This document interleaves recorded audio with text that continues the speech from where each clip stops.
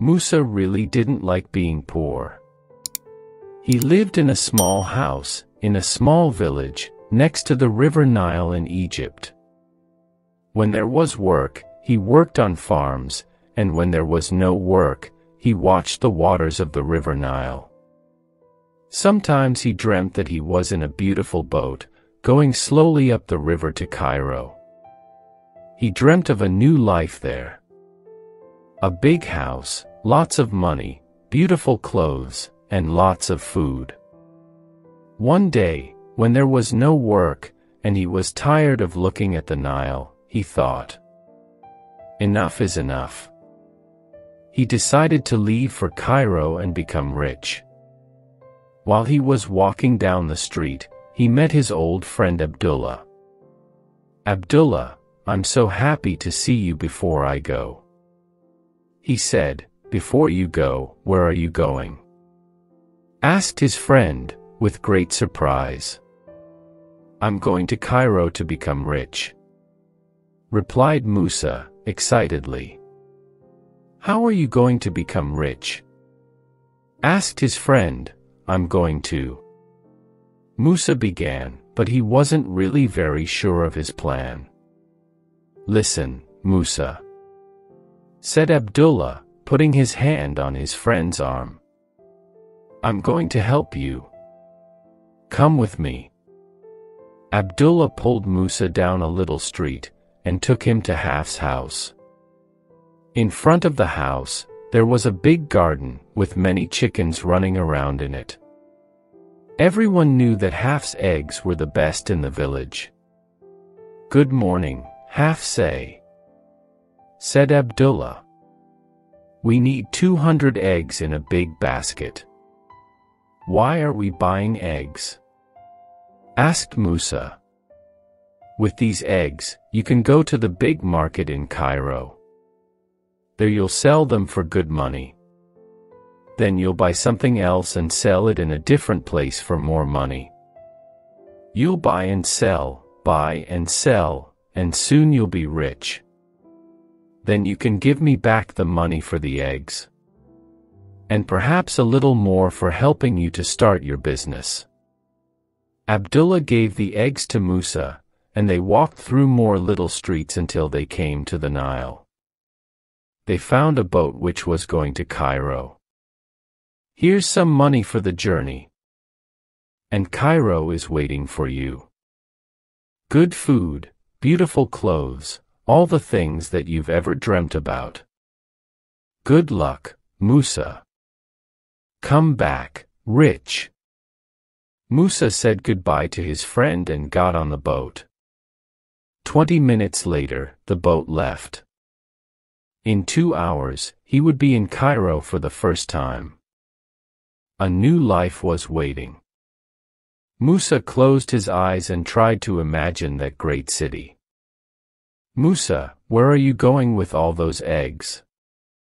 Musa opened his eyes to see who was talking to him. It was Khalid, the baker's son. He was going to Cairo that day to sell his father's cakes there. "I'm going to Cairo to sell these eggs," replied Musa. "Ah, like me. I take these cakes to Cairo 3 times a week," said Khalid. "Well, no, not really. I'm not going to sell eggs all my life, you know. I'm going to be much more than that." "What are you going to do?" Khalid looked interested. A man and his wife from their home village also looked at Musa, waiting to hear his answer. Musa was very happy to tell them about his dreams. "Well, first I'm going to sell these eggs in the market. I bought them from Hafsa, so I'll get good money for them. Hafsa's eggs are the best in the village," said Khalid. "That's true," said the man and his wife. "Then I'm going to buy some beautiful material," said Musa. Some of the women sitting near looked at Musa when he said this. "And what material is that?" asked one of them. Ah, the finest material that you can imagine. There are materials in Cairo that you can't find anywhere else. Materials that are made with really beautiful colors. I can't even tell you their names. The women looked at each other. One of them closed her eyes, trying to imagine those colors. I'll come back to our village and sell this material, said Musa. All the women will want to buy some to make new clothes. So I'll make more money. Now all the women in the boat were listening to Musa. With this money, I'll buy a ewe and give her the best food to eat. When he said that, a group of men looked at him. A ewe is a good animal to buy, said one of them. You must give her apples sometimes. Carrots are better, said another man in the group. My ewe will eat both apples and carrots, said Musa. Later, she'll have 2 lambs. I'll sell the lambs and their mother, and then do you know what I'll buy? Now everyone in the boat was listening to Musa. A cow? A boat? A camel? No. A water buffalo, said Musa in a loud voice. Ah yes, I see. From 200 eggs to a water buffalo. That's good business, said Khalid. Very good business, they all said. Musa stood up excitedly.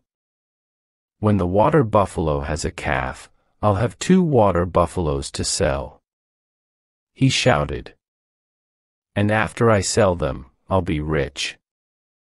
And when I'm rich, I'll have a servant to work for me. All day I'll shout at him. Do this. Do that. Quickly. Run. And if he's slow, I'll give him a big kick. Like this. With that, Musa kicked the basket of eggs and it fell off the boat into the waters of the Nile. 200 eggs went to the bottom of the river and Musa was left with nothing. Only his dreams.